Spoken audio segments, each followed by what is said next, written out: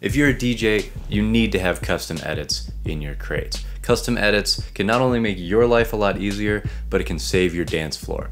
In this video, I'm going to show you how you can make perfect custom DJ edits every time using Ableton Live.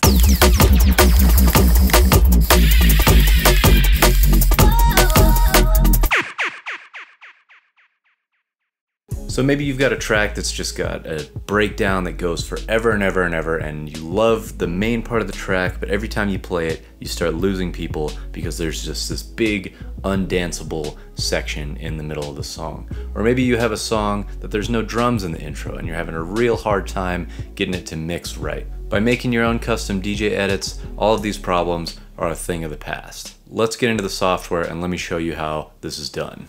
Okay, so here we are in Ableton Live, and this is typically what a new session in Ableton Live looks like. So it's going to give you a couple audio tracks and a couple MIDI tracks. Right now this window is called the session view, and this is not where we want to be for this type of editing. This is more for live performance. So I'm going to come over to the right hand side here where you see these little horizontal and vertical lines over on the side, and I'm going to click on the horizontal lines, and that takes me into the arrangement view. You can also get to this just by pressing the tab key on your keyboard. That will toggle back and forth. And I only need one audio track for this, so I'm just going to go ahead and get rid of any other tracks, audio or MIDI, and just leave myself with one audio track. Now I'm going to go ahead and save this live set before I start working with it. So I have a music folder where I keep all my live sets, and I'm going to go ahead and just call this custom DJ edit. Cool, so now we're ready to start editing. One thing that I will say that's very important is you don't want it to do what's called warping your tracks. And what warping is where it's going to try and automatically detect the tempo and adjust that for you. So what we want to do is go into the preferences. We're going to come to record, warp, and launch, and we're going to make sure that auto warp long samples is turned off. So now that we have our session created, we have it saved, and warping is, or auto warping I should say, is turned off. I'm going to tab over to where I'm keeping my music here, and I'm just going to grab a track and drop it right into the timeline. Cool, so I picked this track specifically because this is a good candidate for editing. It's got no drums in the intro, so let me play that back here so you can hear it.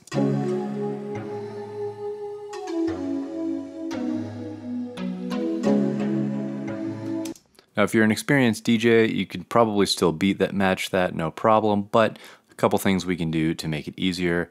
And there's also, you know, a bridge section here. Yeah, we at the spot, they be stunning now.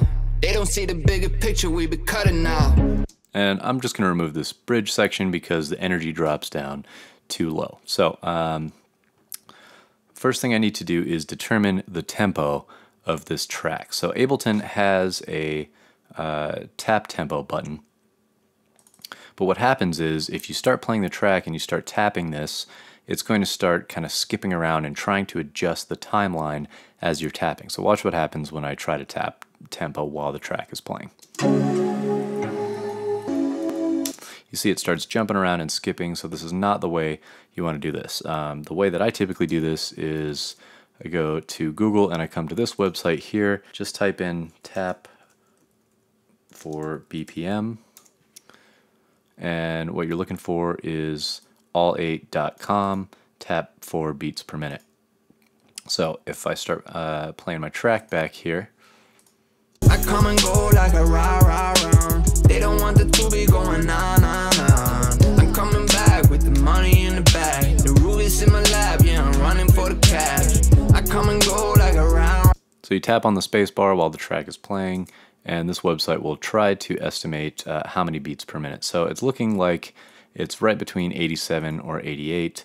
Let's try 88, see how that works. Looks like it's pretty close, but you can see that the drums aren't quite lining up with the grid, but let's hear what it sounds like with the metronome.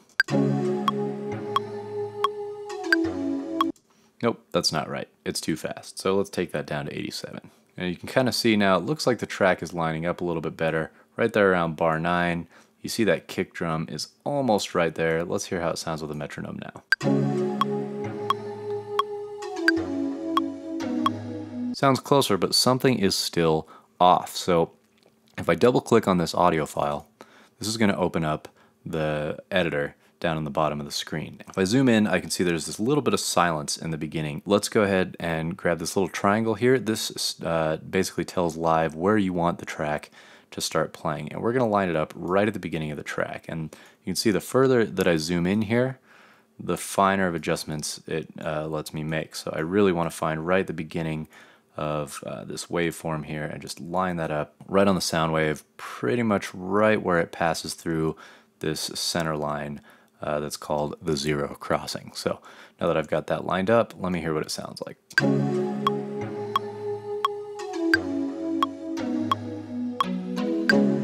Much better. Let's hear it with some drums. I come and go like a rah rah rah. They don't want the to be going nah nah nah. I'm coming back. Okay, so we can hear that that's all lined up nicely now. And what I want to do is just kind of skip around in the middle and the end of the track to make sure that the metronome stays lined up. I come and go like a rah rah rah. Sounds good there. Let me skip to the end. Yeah, I'm out here watching all this bowling. Still sounds good there. Let me skip to the outro. Yeah, that's been my whole life, you know. Ever since I've been... Cool. So if it's lined up in the beginning, the middle, and the end of the track, that means your tempo's right, and that means that we can start editing. So the nice thing about lining your track up to the metronome this way is now I can make use of Ableton's grid. So let's start by removing this bridge section here. Do it for myself, and all you ever did was run your mouth. Yeah, we at the spot, they be stunning now. They don't see the bigger picture, we be cutting now. So I can right click anywhere in the arrangement section here, and this drop down box comes up, and down towards the bottom I see all my grid options down here, and I can change this into values of beats or bars.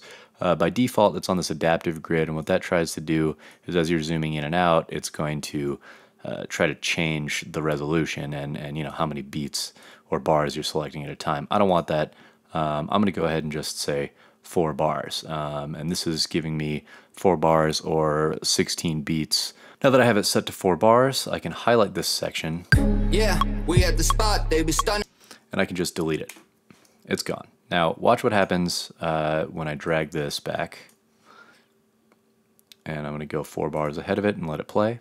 Put in work, I guess we work it out. Almost summer and the money almost running out.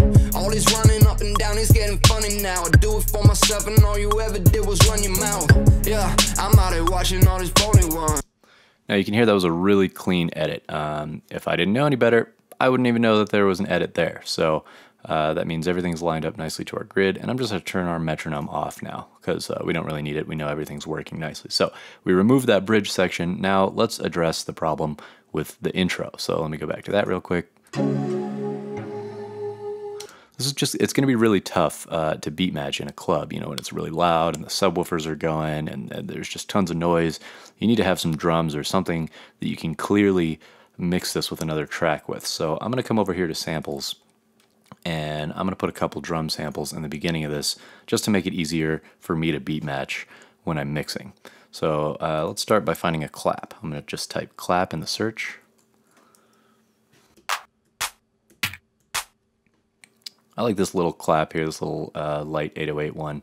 So I'm going to go ahead and just drag that right into the project. Not only do the bars sync up, but also the individual beats sync up. So I'm going to change this to quarter notes, or basically 1 beat. And I'm going to drop this on the 2nd beat and on the 4th beat. And here, if that lines up nicely.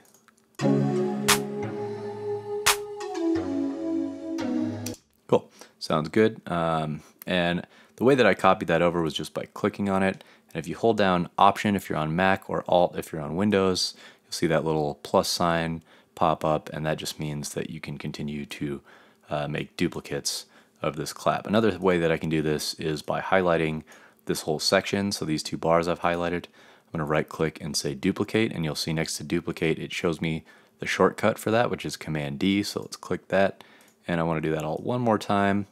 Make sure it's the full length of the intro. This time I'm going to use the shortcut. Just press Command D.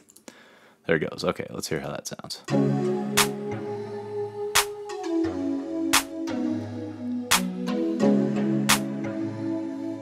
Cool. Already I can tell that it's going to be a lot easier for me to mix in the club. So I'm also going to add a hi-hat because this is on the 2 and on the 4. I need something on the 1 just to, again, make it a little bit easier. So let me find a hi-hat sample here. There we go. 808 hi-hat. You can never go wrong with an 808 hi-hat. So I'm going to go ahead and just drop that in. Use my little Option or Alt trick here. And then go ahead and duplicate that over a few times. Cool, so let's listen to that now.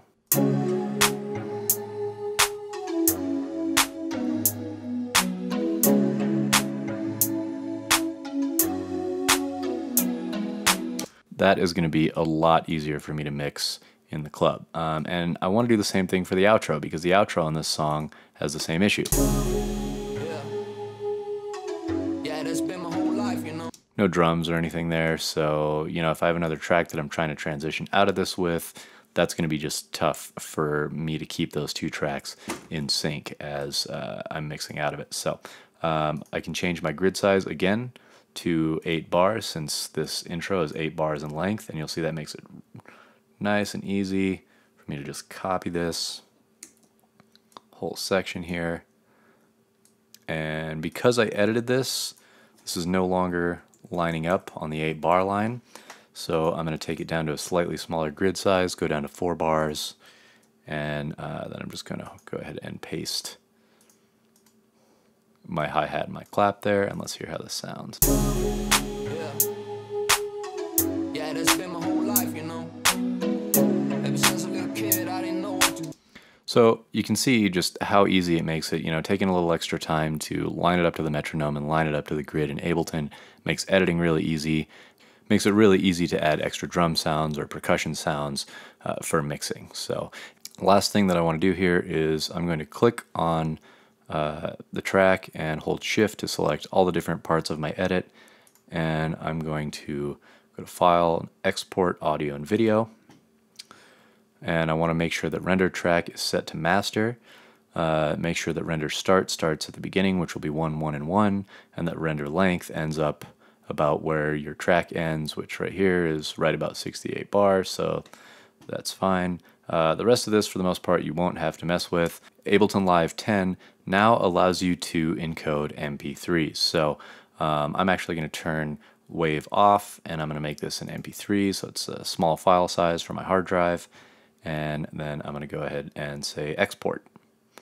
And when I say export, it's going to ask me where I want to save it. So I'm going to go ahead into music, into live, Couch King, custom DJ edit project, make a new folder. I'm going to say export. Again, it's important to stay organized, so I try to keep everything all in one place so it's not scattered all over my hard drive. I will typically say, let's say Tubi, that's the artist. And then track name, BPM 87, then say save.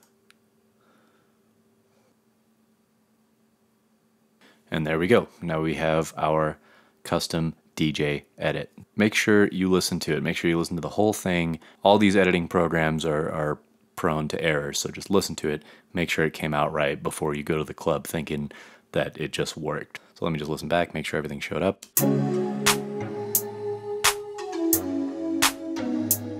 Skip to the end. Cool, so I know my intro's there, my outro's there. I'm not going to play the whole track just for the sake of saving some time. Once again, any questions, just let me know in the comments and I'll get back to you as soon as possible. Thanks for checking this video out. If you want to see more videos like this, make sure to hit that like button, make sure to hit that subscribe button, and that little bell that turns on notifications. I'm going to be putting up more videos about DJing, music production, and portablism. Thanks for watching. Peace.